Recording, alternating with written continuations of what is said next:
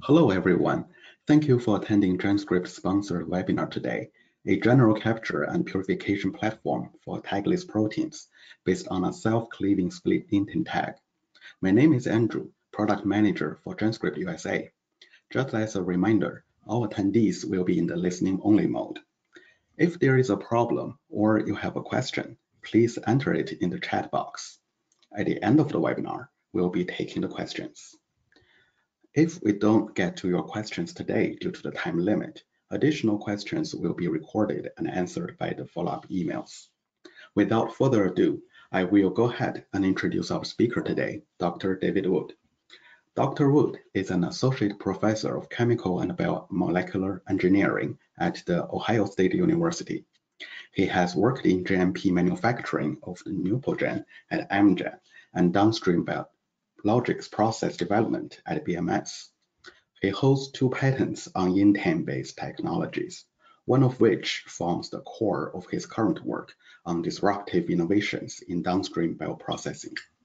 Dr. Wood is an expert in protein purification using self-cleaving tag methods, and he's currently working to commercialize the intein technology for applications in research and ultimately commercial manufacturing. Thank you, Dr. David Wood, for joining us today. The floor is yours.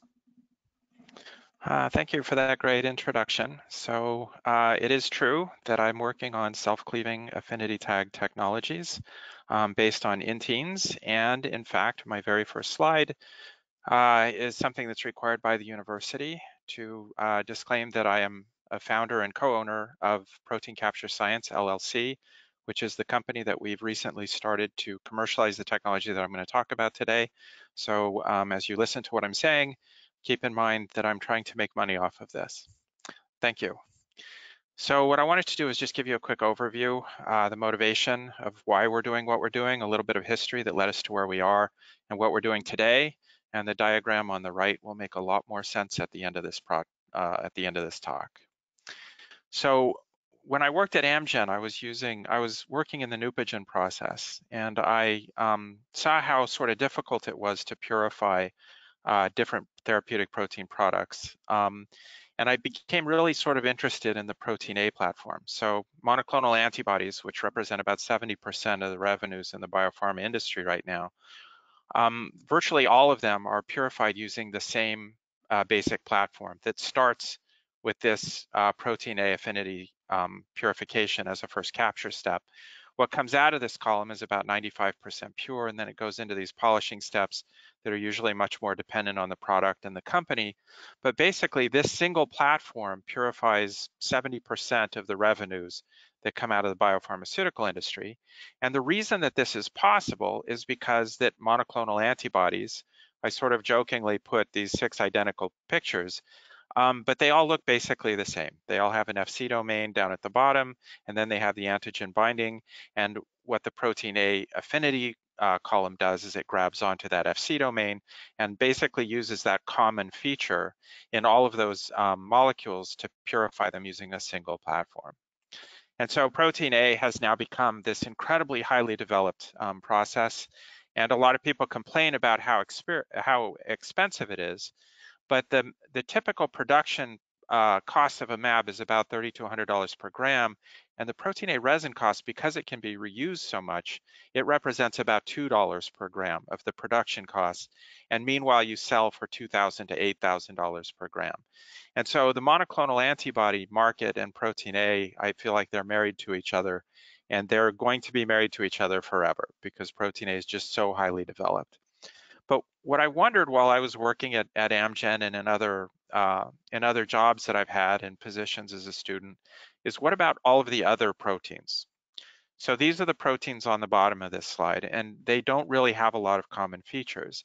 And the question is, can you come up with a single platform that's going to be able to purify all of these proteins using a single column, even though they don't have much in common? And so today, if you want to purify one of these other proteins, what you have is a laboratory scale optimization. And so one protein might require a certain series of columns. Another protein might require a different series of columns. And another protein might require still another series of columns, where each one of these columns, each one of those steps has to be individually optimized for that protein to give you the kind of purity that you would like. And at manufacturing scale, if you're going to make $1 billion off of this protein and you need a good process, it makes plenty of sense to invest a lot of time and effort into developing that process. But if you're working in a protein laboratory and you need to purify 100 proteins a week or 100 proteins a month, you don't have time to do this. And so what happens in the discovery groups and the protein science groups is that they instead use single platforms, but they're based on tags. So what I'm trying to come up with is a platform that'll purify all of these proteins using a single column, but the protein coming out the end is going to be tagless. And so that's sort of where this talk is going. I want this universal affinity capture step that's going to purify all of these proteins, but it's going to give you a tagless purified product at the end. And so for those of you who work in purification, you realize pretty quickly that the only way to do this is by putting some kind of an affinity group or an affinity tag and fuse it to your protein. So everybody who's ever purified a protein knows what his tag is. Most of you have used maltose binding protein, maybe GST, flag tag, CMyc tag, all kinds of different epitope tags. And these different tags have been developed for various reasons to give higher purity or a smaller tag or a bigger tag.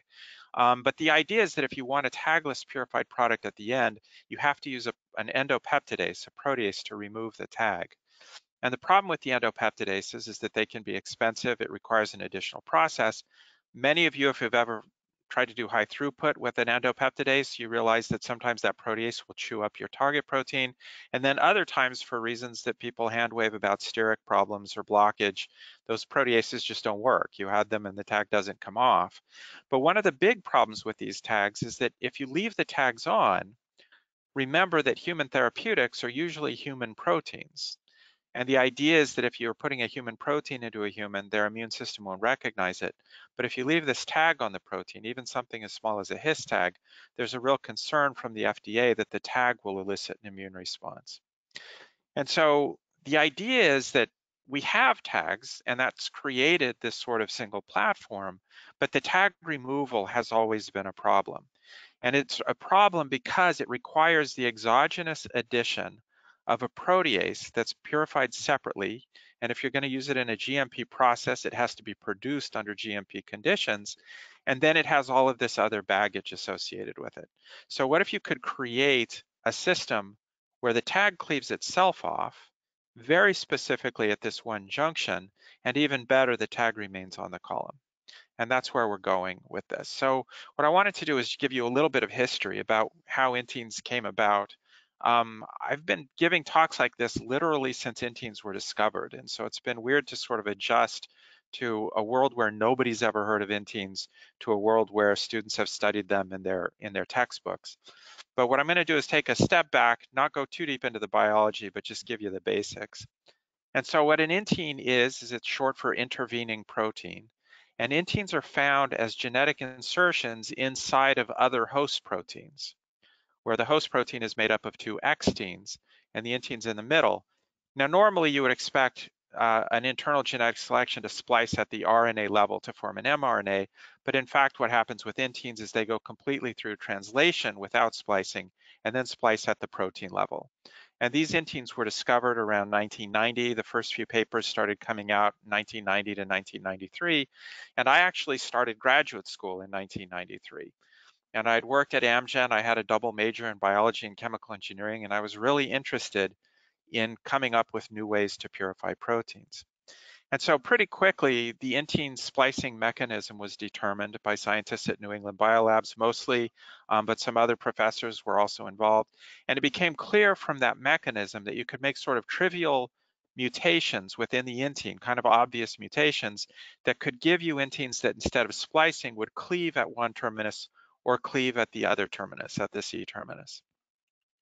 And pretty soon it was recognized that the N-terminal cleaving could be induced by thiol addition. You're basically doing a chemical cleavage of a stable thioester, whereas the C-terminal cleaving is induced by a pH or temperature change.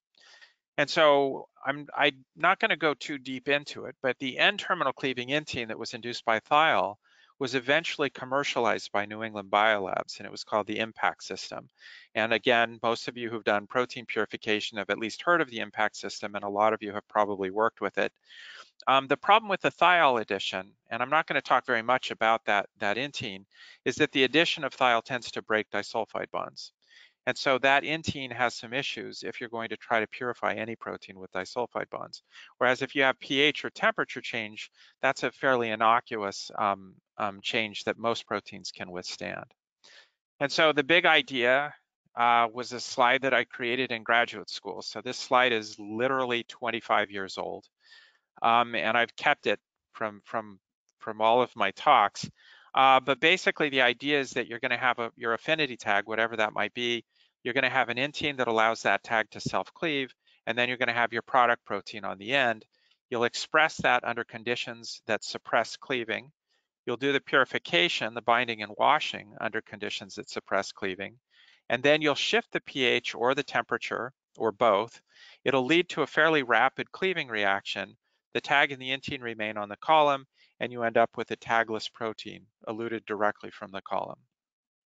And so I'm going to skip through this real fast, but we started with the Mycobacterium tuberculosis intein. We deleted the homing endonuclease domain to make it smaller and decrease the metabolic load. We subjected the whole thing to a genetic selection based on thymidylate synthase, and I've published papers on this again about 20 years ago. And the genetic selection allowed us to recover a cleavage mutation.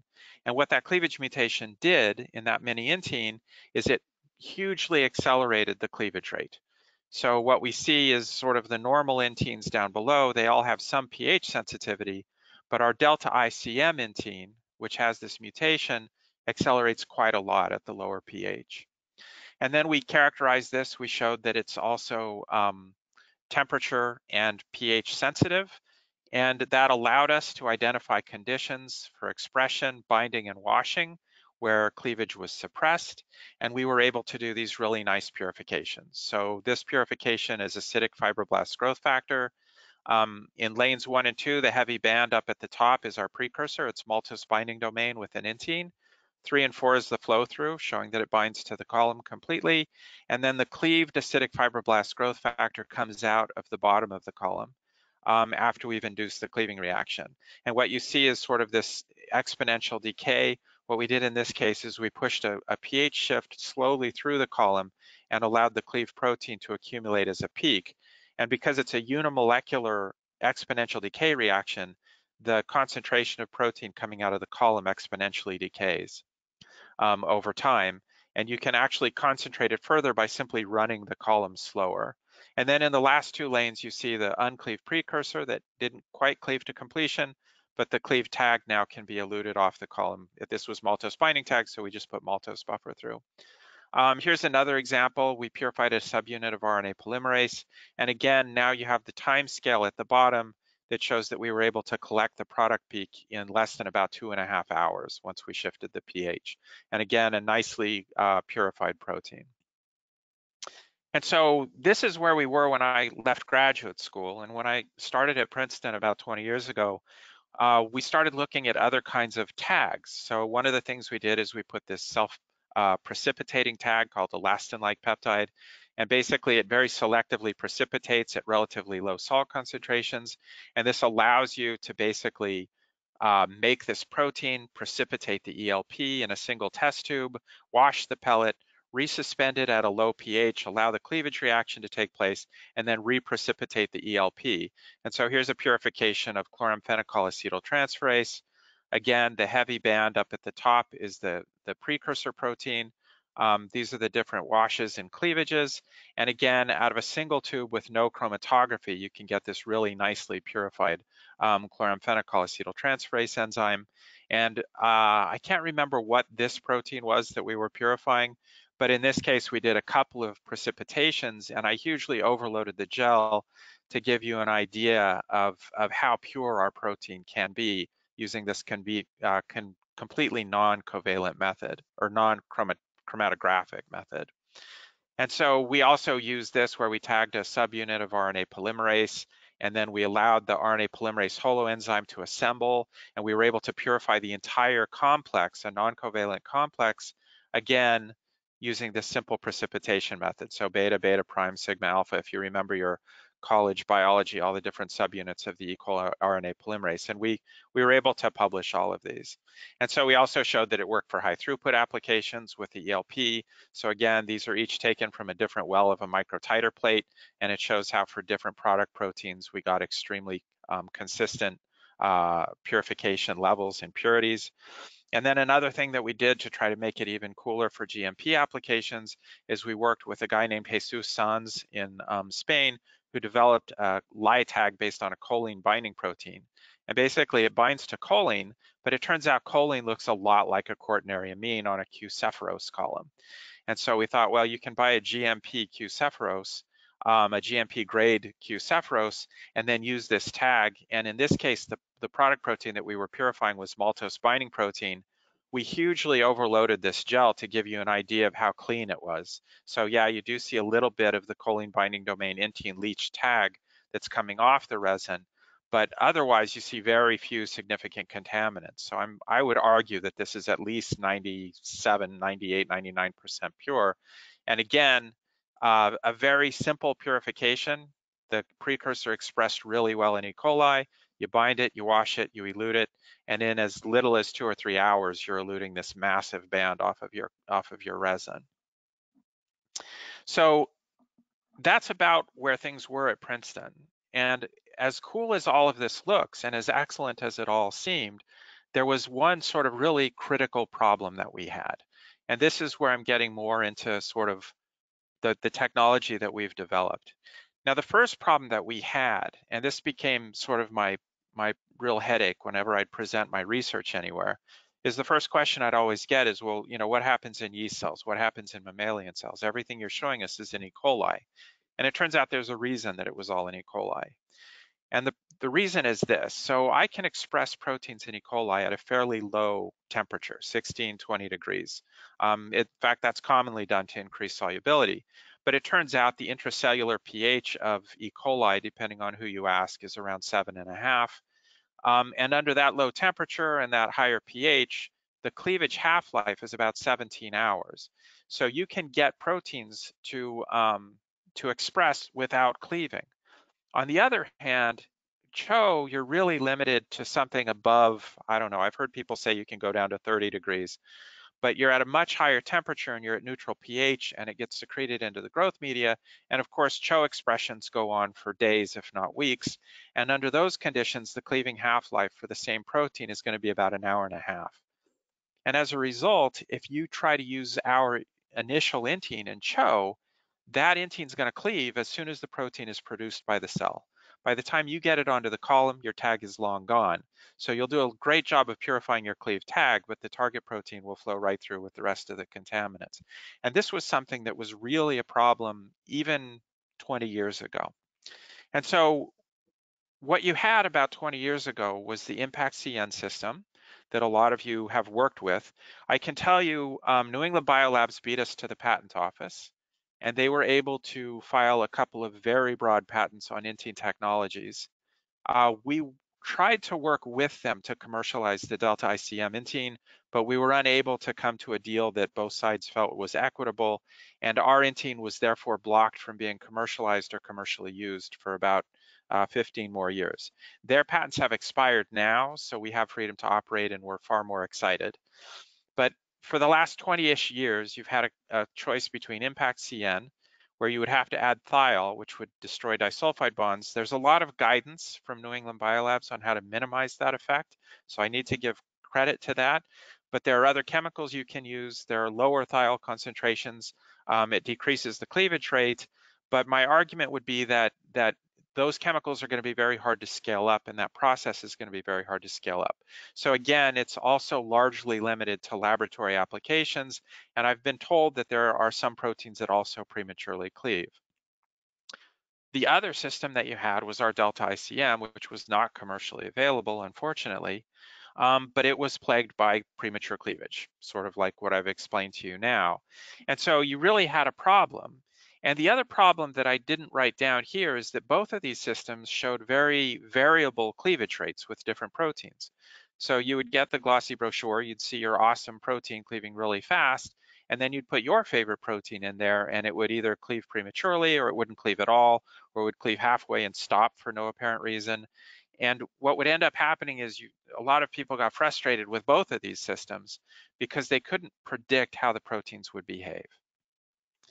And so this leads me to sort of the third part of my talk, and that's sort of the finally ready for prime time system that I'm going to try to convince you now actually exists. And that's our current technology, and it's very different from what I've just shown you. So the sort of push to our current technology was triggered by DARPA. I was on a DARPA project a few years ago called the BioMod project, which was short for Biomolecules on Demand. And the idea was to create a briefcase-sized device that can make any therapeutic protein a single dose, ready to inject into a patient in less than 24 hours. And DARPA gave me and my team, the team leader was Govind Rao at UMBC, and was an incredible leader, and I have just an infinite number of really good things to say about him. But we had these different corporate partners. I was the Ohio State part, we were going to use our intein technology to purify all these proteins. They gave us a whole pile of money, and the goal was to replace this biopharmaceutical factory with literally something that you could carry with you in a suitcase or even a laptop. And it would have a few tiny little columns, it would have different buffering, it would have different analytics on it, and it would be able to spit out this intein, this purified product protein. Now, the inteins that we had at the beginning of the DARPA project were basically these inteins, and I was, of course, married to my intein that had premature cleaving. And we found that we were using cell-free expression because that was the fastest way to make the protein in our device. But even with the speed of cell-free expression, we would have problems with premature cleaving and cleaving the way we wanted the protein to cleave. And so I had a student at the time, his name was Changhua Shi, and I think he's at Wuxi now. But he became a co-inventor on a lot of what I'm about to show you. And he told me that, there was a lot of research on split-inteins, and I, being a professor, was very stubborn, but he talked me into looking at split-inteins. And basically, we started by, the assumption with split-inteins is that if you have this assembled intein on the left here, you end up with premature cleaving. But if you're able to cut the intein into two segments, and there are some inteins that are naturally cut, then this smaller intein segment on your target protein is incapable of cleaving because it hasn't assembled the cleaving complex. And so the idea is that if you can use this effectively as an affinity ligand that you would attach to a column, and your tag target would then be added later, you could assemble those on the column and then do your washing under non-cleaving conditions and then rapidly cleave, and this would get rid of the premature cleaving problem. And so this is what we started with. And we started with our delta ICM intein, and we put everything we knew, our mutation, we put all of the different pieces that we knew to do, and we looked at the cleaving. So on this slide, you have a fairly large protein that's cleaving. The two bands that you see at hour 16 are basically the uncleaved precursor on top and the cleaved target protein on the bottom. The intein tag is quite small and it runs off the bottom of the gel. But what you see is that at pH 8.5 over 16 hours, you get a little bit more than 50% cleaving, whereas at pH 6.2, you get a little bit less than, let's say 20% cleaving. This isn't terribly pH sensitive, and nobody's going to want to wait 16 hours for a protein to cleave. And so what we did was we did a rational redesign of the split-intein based on everything that we knew. And I could talk for another 20 minutes about all of the ideas that we had and all the things that we put into this. But to make a long story short, we neutralized two cysteine residues. We converted an aspartic acid to glycine, which was our original delta ICM mutation. And then we changed the serine to histidine at the end of this intein. And we attempted to find a pH sensitive cleaving reaction. And what we found is that we still didn't have pH sensitivity. But then sort of something very interesting happened. We noticed in we actually attempted to make a zinc binding domain so that we could control the cleaving by zinc addition. And what we found when we were looking at zinc binding domains that we were going to put on the front end of the intein, we found that different residues immediately preceding the intein, so GFP now here's your target protein, so we're on the opposite end of the intein, on the N-extine. And what we found is that different amino acids that we put in that -1 position would give us this profoundly different rate of cleavage at pH 6.2 and 8.5. So this -1 position had a huge influence not only on the overall cleavage rate, but also on how pH sensitive the cleavage was going to be. And that led us to develop what we call the sensitivity enhancing domain. And we filed a patent on that recently, and it's actually issued now. But the sensitivity enhancing domain was put on the front end of the intein ligand. The intein, the affinity tag, was now put on the back end of the intein. And this intein, when we assemble that, actually does have pH sensitive. And so our sensitivity enhancing domain that's in our patent that we've filed is GDGHG immediately preceding the intein. We get a really nice cleavage rate, but we actually created a FRET-based system that allows us high throughput screening of these upstream sequences. And we found that we can almost perfectly tune how fast and pH sensitive these inteins are based on their N-extine sequences, which was pretty cool and gives us an important lever to pull when we're optimizing different processes. But anyway, so we took the sensitivity enhancing domain and the intein, the same one that I showed you before, which now has maybe 20 or 30% cleaved at pH 8.5 overnight, but now at pH 6.2, it's almost completely cleaved at 5 hours. And this is room temperature. The target protein is streptokinase, but you'll understand why I'm sort of being blank about the proteins, because there's more that I need to tell you about that. But the idea is that if you're going to bind and wash, you'll probably be able to get your binding and washing done within an hour or two, where you see almost no pre-cleaving. And then you shift the pH to 6.2 by just changing buffers. And again, you get almost complete cleaving coming out the bottom of the column. And at overnight, if you're willing to wait that long, and again, this is room temperature, you can get pretty much 100%. So what we did after that is we took off our affinity tag to bind to the resin, and we went ahead and put in a unique cysteine residue that allows us to do a single point covalent attachment through the thiol. In the linker between our ligand and our resin, we went ahead and threw in a his tag so that we can manufacture this ligand pretty easily. And now we have this covalently bound ligand where an end user can come in with their favorite target protein, put this little tag on it, bind it to our resin. The binding coefficient has been reported at 9 nanomolar. When we measured it, we got 2 nanomolar. So it's a very, very strong and specific binding. And then once you've washed out all your contaminants, you have a pH sensitive cleavage reaction.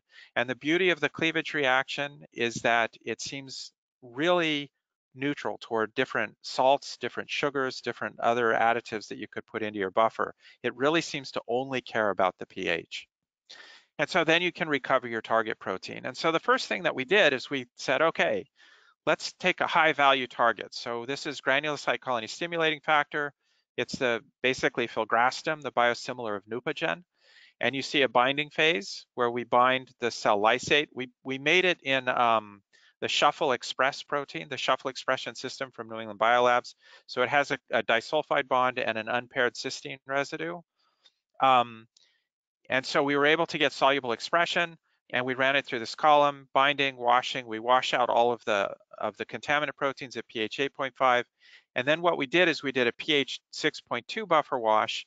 And once the buffer had saturated the column, we simply stopped the flow, waited for the cleaving reaction to take place, and then we restart the flow and we elute this protein. And again, this is what a high sensitivity silver stain gel looks like. You can see a few impurities that have come along, but I would argue that this is as clean or cleaner than anything you're going to see on a his tag column, and this is completely tagless GCSF. The amino acid sequence is identical to the therapeutic protein. And we went ahead and ran it on our SEC, HPLC. You get this beautiful single peak. We can't even detect aggregates or any significant contaminants. The formulation blank is this second peak here. And we did an activity assay. Sorry, I should have resized that font. But the activity assay showed that the GCSF that we made was actually more active than the standard that we bought. And so we were pretty proud of ourselves, and we thought this is going to be awesome. But what I didn't tell you, like any good sales rep who doesn't tell you the bad part, is that the cleaving reaction here took 20 hours. And so that cleaving reaction was required to get, 90, 95% yield off of the column. And we felt pretty strongly that most customers are not going to be willing to wait 20 hours for a cleaving reaction, which got back to sort of the monster under the bed from 20 years ago, that different proteins seem to cleave at different rates and nobody knew why. And so this variable, unpredictable cleaving rate was the third problem that we really had to solve.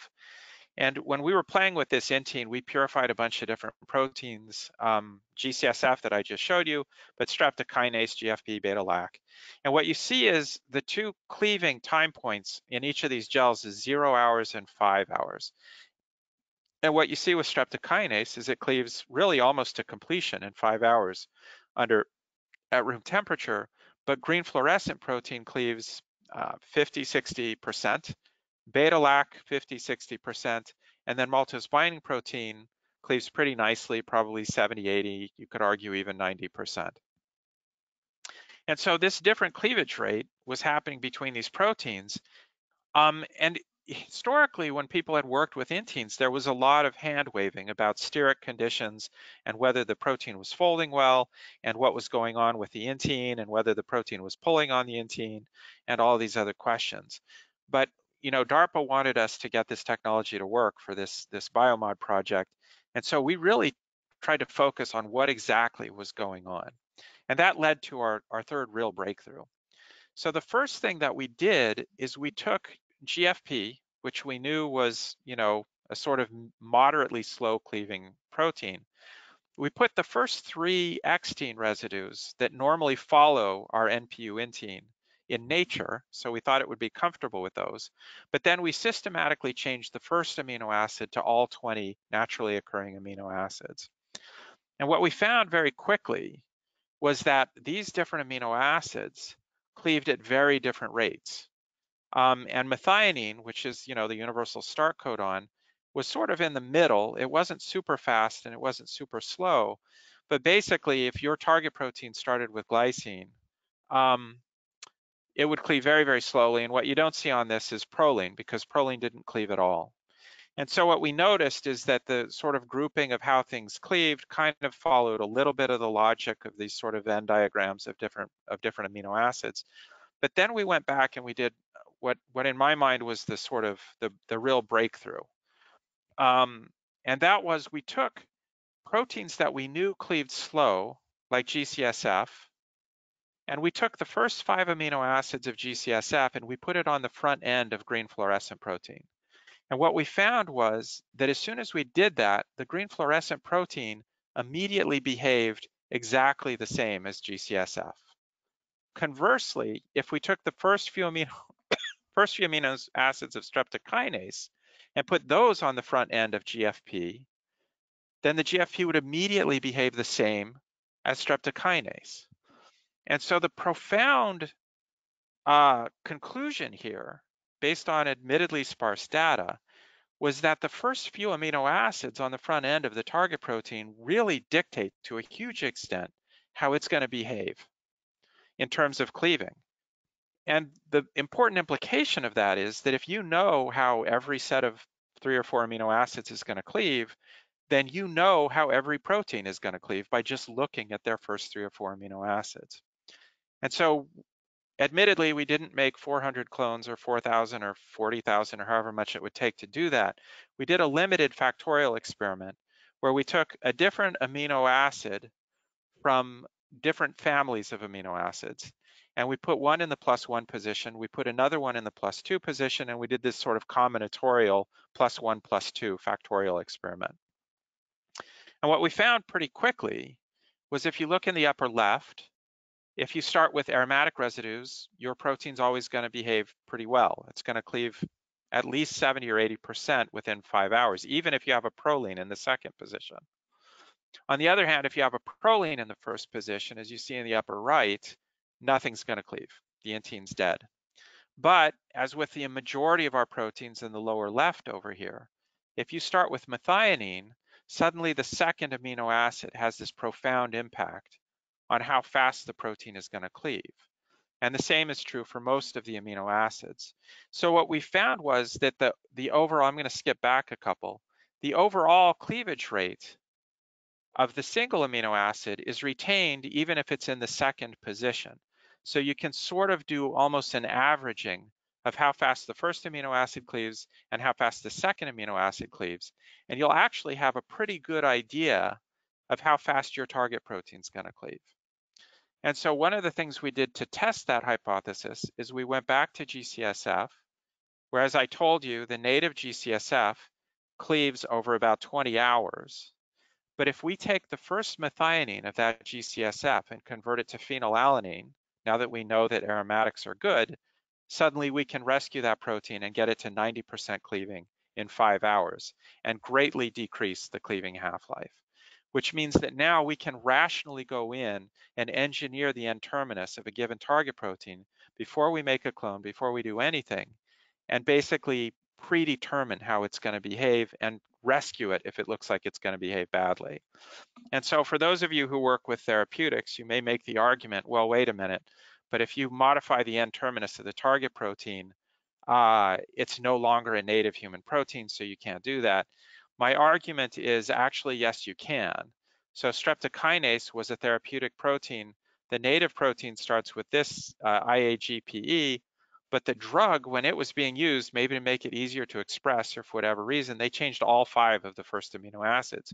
Even GCSF, the native human protein, starts with alanine, but the therapeutic that you get from Amgen starts with methionine, again, so that they could express it in E. coli. EPO, on the other hand, has not been modified, but TPA, retiplase, also modified at its N-terminus, and interferon alpha-2b also modified it at its N-terminus from the native protein.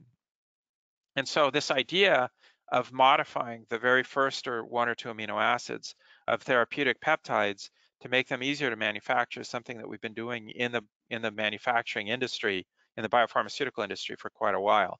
So if you can come into this process and be able to purify your proteins reliably, I think that's something that most people would be willing to do, especially if it's a fairly innocuous change.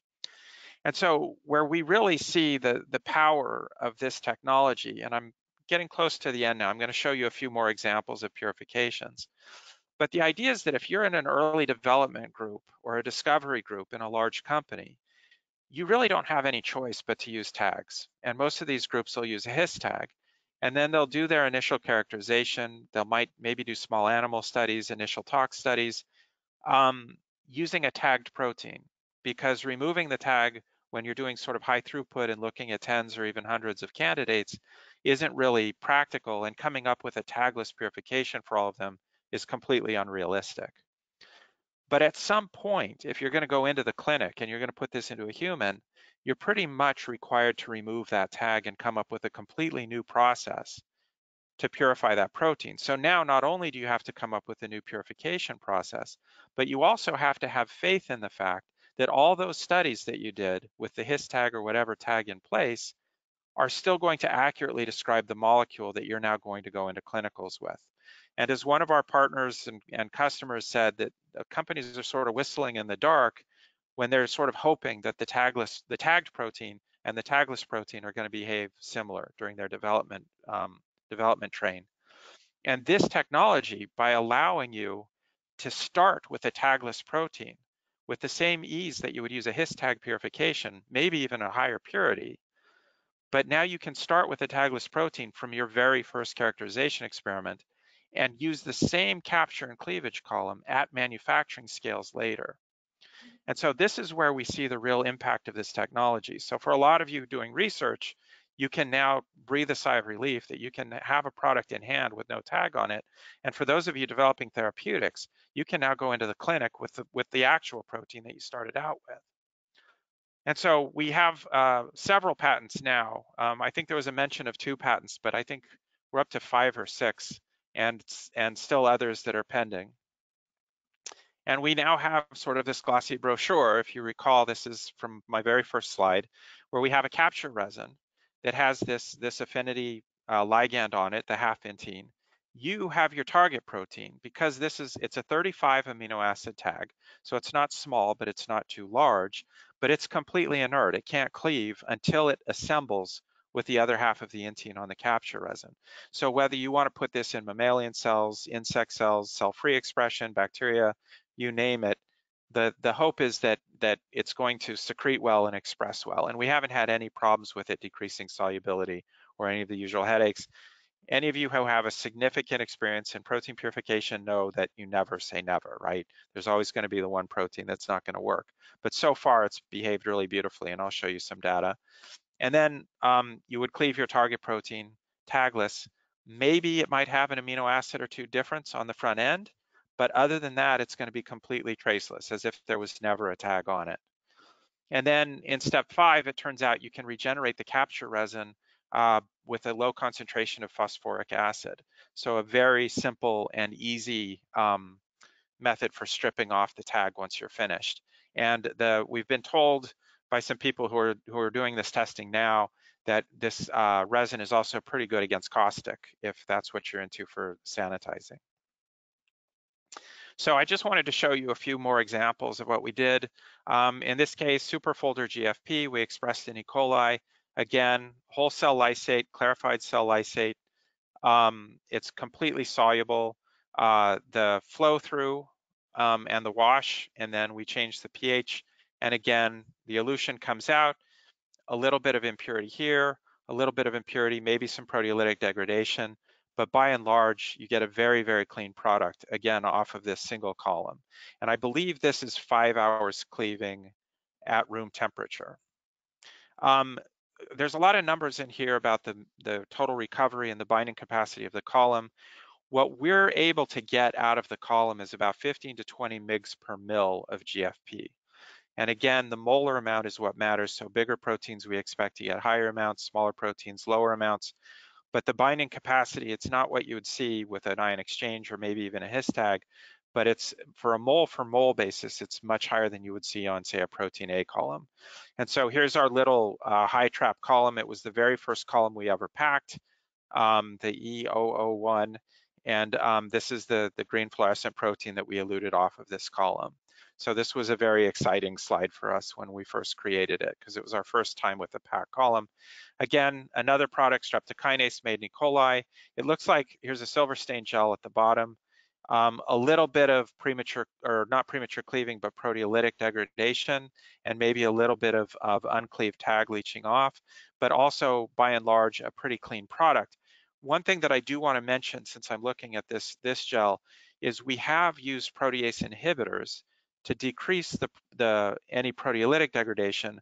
The cool thing is that because the intein's mechanism is completely different from any other protease, you can use whatever protease inhibitor you want.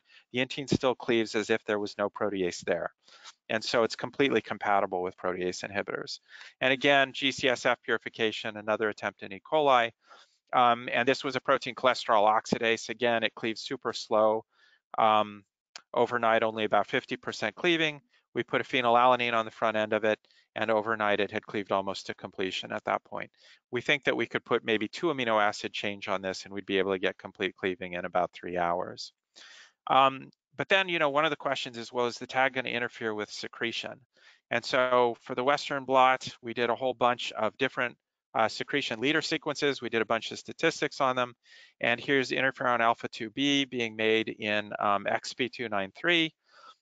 You get a nice band in the cell culture supernatant. It expresses really well, and we're able to purify it really nicely. A few of these contaminants, this was done on a gravity column. If you look at our later results, this is an SCFE also made in XP293. This again is the cell culture supernatant, where you get a nicely secreted product protein. And now in the cleaved material, I would challenge you to find any significant impurities. And again, this is a silver stain gel. So the mammalian expression, if anything, is spectacularly well behaved and pure. And again, here's our HPLC. And here's mature interferon, a little bit of proteolytic degradation, but we think we can engineer around that. What's funny about this one is we actually changed it back to the true human N-terminus. So this is actually more human than the therapeutic protein. And so this is the true bona fide human protein that's now being produced. And again, I would challenge you to find any significant impurities. And then finally, we made GCSF in mammalian cells just to sort of show that we could, and we get a nice purification on that as well. So I'm just wrapping up. I'm going a little longer than I intended to, but I believe that we do actually have this new platform for everything else. A resin that you purchase, you pack into a column, or you can buy pre-packed columns from us. And you take a lysate from whatever your favorite, or a supernate from whatever your favorite expression host is. You put this tag on it, you pay attention to the front end of your target protein to make sure that you get nice, robust cleaving. But what comes out of that first column at pretty high purity is basically whatever protein you want. As long as you can express it soluble or make it soluble by refolding and bind it to this column, you're going to get a tagless, traceless protein. And so that's our glossy brochure. You're going to see a lot more of it, I hope, in the coming months. And again, the summary, this idea that you can go from discovery to manufacturing on a single platform, I think is really where the impact of this technology lies. And again, it works great for high throughput applications, especially since the cleavage is now predictable. And we're looking at biosimilars and new drug development, and also as a CMO CRO platform for you companies out there that like to make proteins for other people. And so finally, because I had the disclaimer at the beginning, our company is proteincapturescience.com. We're looking for new partners, new beta testers, and our first production run of resin is probably going to be in the next couple of months. And we're going to look at sending pre-pack columns as well as bulk resin. Please sign up on our webpage. The webpage is still new, so when you go in, it's not as polished as you might expect. We're going to be working on it as much as we can, but there is a spot to get put on our mailing list. And we will have free samples available to groups who want to try this out as beta testers. And we're looking to have very close relationships with those groups. And again, the students who worked on this, basically all of these students have data that's in my talk. I've had a lot of undergrads come through my lab. In the interest of time, I won't tell you where they all are now, but all of these companies have gone on to major biopharma companies, except for the ones who are still in the lab.